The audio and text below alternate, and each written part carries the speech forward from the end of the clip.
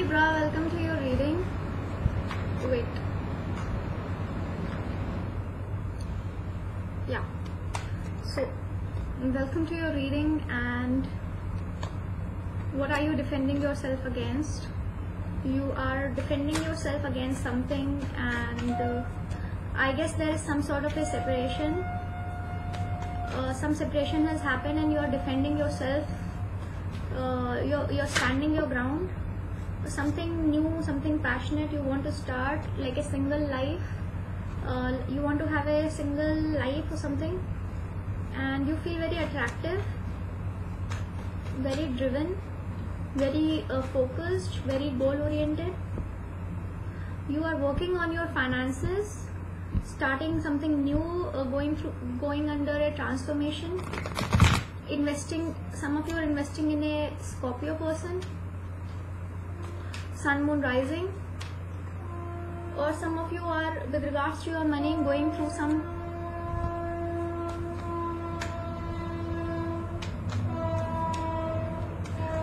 excuse me about the train, guys. You are going through some transformation with regards to your money situation.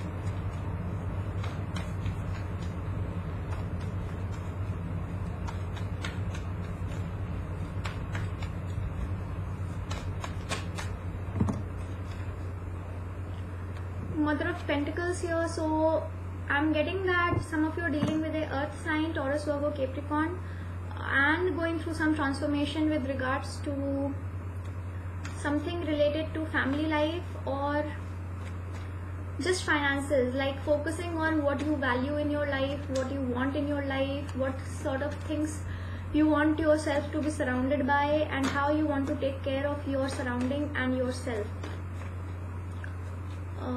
So let's see.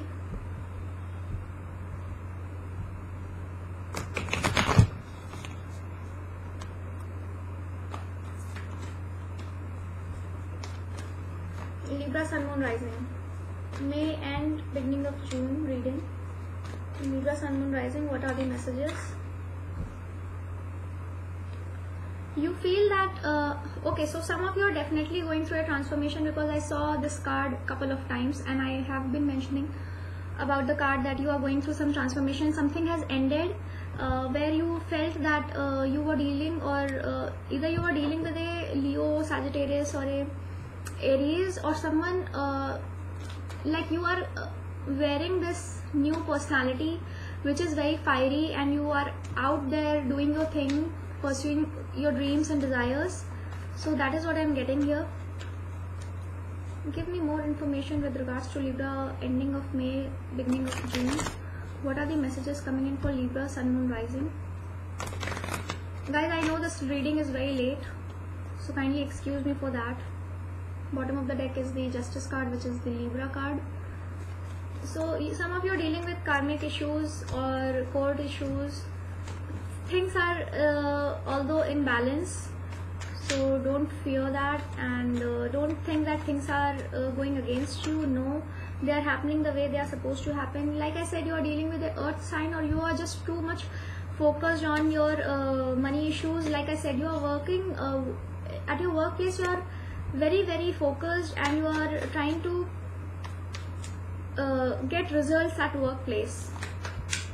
You want returns, like you want luck to favor you. You want fortune to be in your favor, and I think it is. You are trying to balance and juggle two things. You are trying to maintain the balance.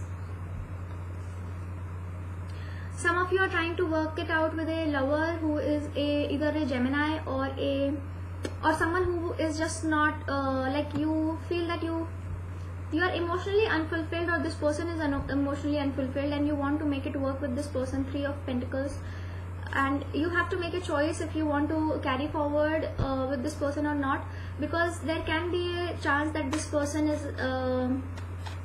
has a third party. Okay, third party can be a family or a work. Anything can be a third party which is obstructing your relationship.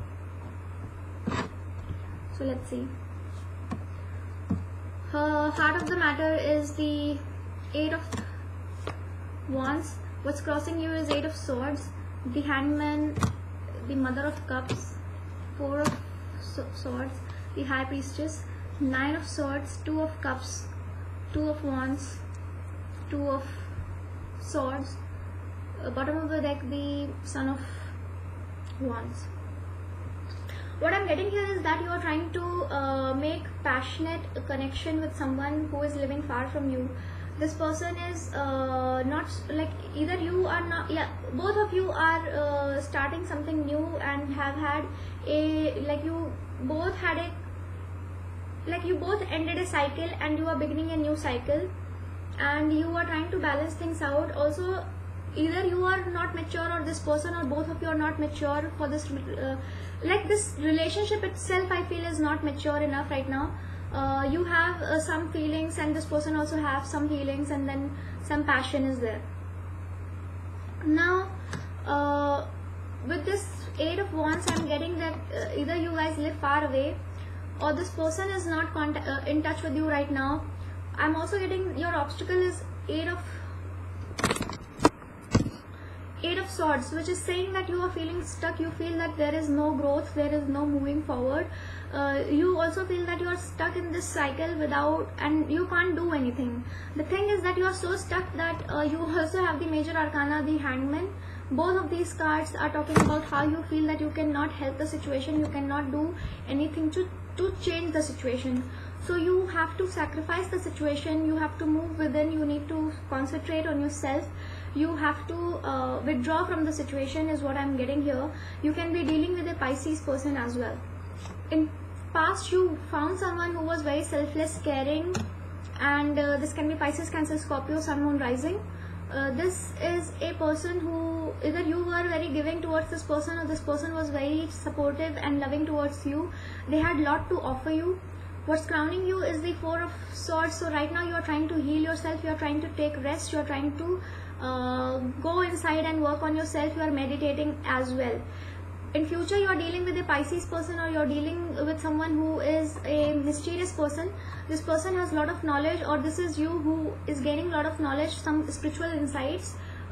You can be consulting someone who is a spiritual teacher or guru in future, and you are being asked to trust your intuition in the future, because your intuition is going to be really strong in future. So make decisions based on your intuition. If you feel something is good, then it's good for you. If it's not, you're not feeling, then it's bad probably. Right now you're up late at night, just thinking about the situation over and over again, and it's not going to help, because whatever that you are putting your energy, your mind into, that is going to manifest. So if you are thinking bad thoughts, or if you are having troubled thoughts, if you are going to keep thinking about it over and over again, you are going to get stuck, and you won't be able to like, in fact you will have bad things coming your way, because you have been thinking about these things, and then you will manifest these things. In your surrounding there is someone loving, by the way, and I don't know who this person is, but you have feelings for this person, and this person also has feelings for you. But for some reason both of you are feeling stuck, or you are feeling stuck, and you don't know what to do, and that is why you have a choice to make, which path to take, how to proceed. So you are thinking about it, you hope that a new path will open, and the outcome is that you are indecisive. So which is very typical of Libra. You are indecisive, you are not able to decide, you are not sure what to do, what is right, what is wrong, and there is a lot of duality in the last 3 cards that I'm getting here, like 2 of Wands, 2 of Swords, and 2 of Cups. So there is definitely a choice that you have to make. I was also getting 2 of Pentacles somewhere. Yes, look, you're trying to balance something out, you're trying to understand emotions, you're trying to balance something. So I think this is something of a beginning, that is just beginning, so you are not sure how to go about it, but I think you need to trust your instincts, and it will lead you to whatever you want to, whatever you're thinking, you need to make the decision about. Now what is this Hangman about? Why is Libra feeling stuck? Why is Libra feeling stuck? Libra, Sun, Moon, Rising, may end. to June beginning. Okay, you are feeling stuck about a situation because you feel you are being deceived, but you are not. You're feeling stuck because you feel you want a family, but you feel you can't have a family with this person, so you are feeling like that. But I don't think that is the case. That's not truth. And I'm also feeling you feel Hangman is being clarified by Hangman. You feel that you are stuck, but you are actually not stuck. You just feel that you are stuck, like you have put yourself deliberately in that position.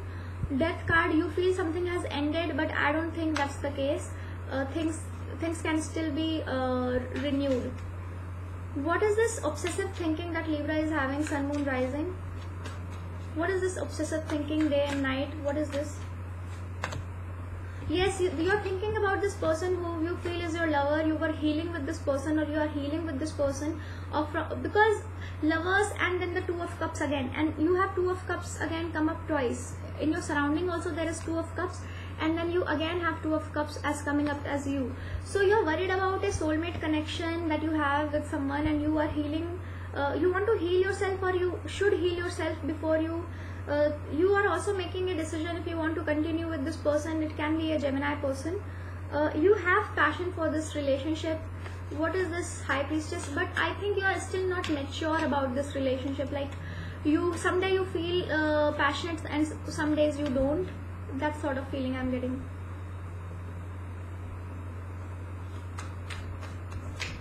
What is this High Priestess energy?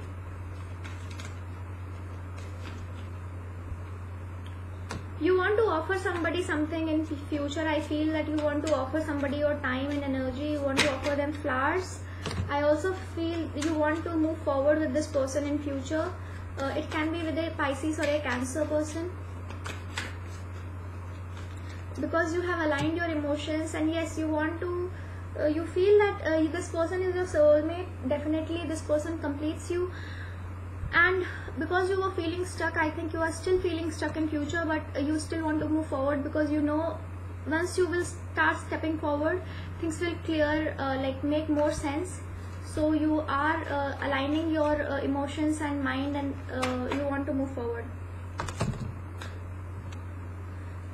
You fear that if you will extend your love, or if you will ask for commitment, you are waiting for this person to open up, I guess, but you fear that you will have ego battle with this person, or this like it would lead to bitter fighting.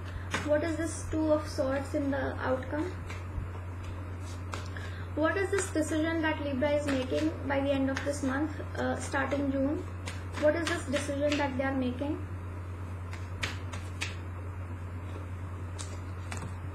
Okay, so this decision is taking you a lot of effort, a lot of anxiety, you are searching for your emotions. You are also trying to stand your ground. You can be dealing with the Pisces, like I said, because the Pisces or a Cancer, you are getting Sagittarius and Aries as well, Sun, Moon, Rising. I'm feeling that you want to take charge of the situation, or you should take charge of the situation, and also try to keep a balance, because it's divinely guided. You have to express emotions, or you are finding it hard to express your emotions, and you have to make a decision regarding that, how to express. Should I express, should I not express? And it is keeping you up at night. And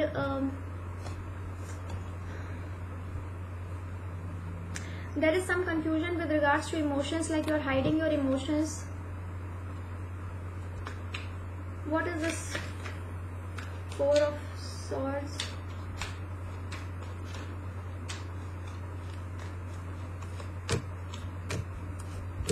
You are healing from a betrayal that you felt. You felt that someone came into your life and left. So you want to isolate yourself. You want to just be by yourself, and you are healing yourself currently. You want to take your own time to approach or come out. What is this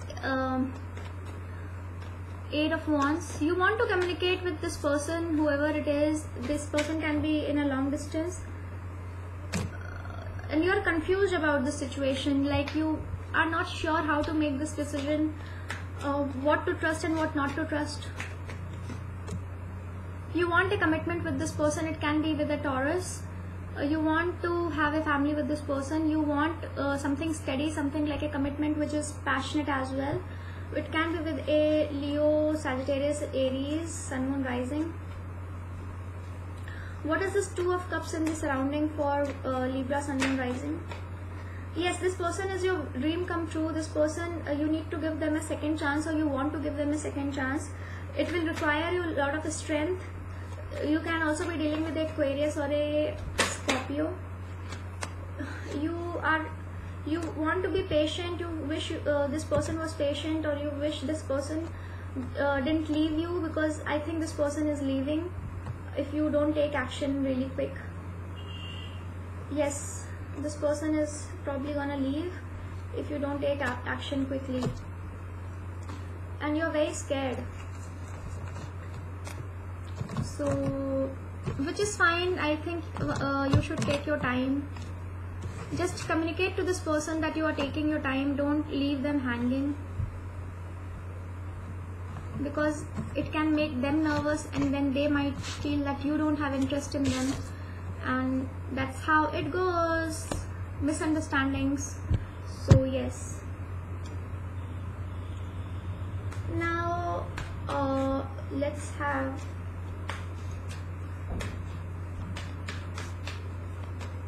what are the blockages for Libra Sun Moon Rising for end of May, beginning of June. Guys, you will have to wait for me. I think I have guessed, so wait for me.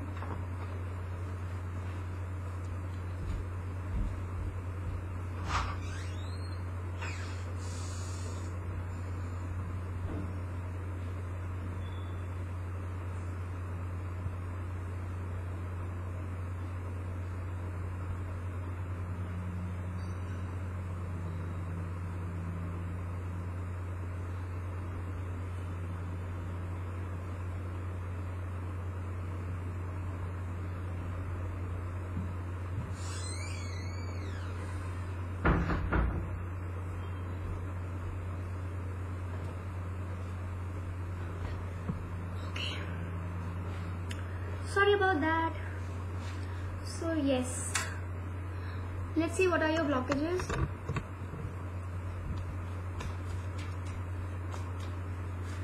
Libra Sun Moon Rising. Impatience. Somebody here is losing their patience. I think it's your partner, because I saw in your external that they had Seven of Pentacles. Impatience. I think they are losing their patience, and you need to trust your instincts, your gut instincts, or you are losing your patience with this person probably. Mysticism and forgiveness. Perfection. I think Libra, you are looking for something perfect, and nothing like that exists.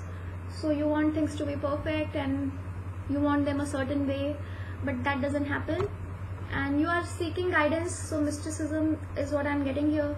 You are depending too much on mysticism, like you're watching too much tarot videos to make choices. That is not good. I'm getting that. So don't do that. Make your own choices from your own instincts, from your own heart space. Don't fall in this trap of tarot card and making a decision according to what other people say. Forgiveness. You need to forgive this situation or this person or just yourself in the situation, and forgive quickly, guys, because sometimes people take million years to forgive, and that doesn't serve any purpose.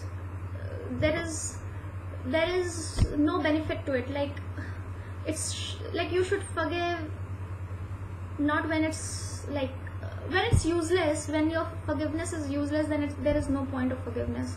So you should forgive. I'm not saying you should forget, but you should grant the forgiveness to the person if they are apologizing. Don't make them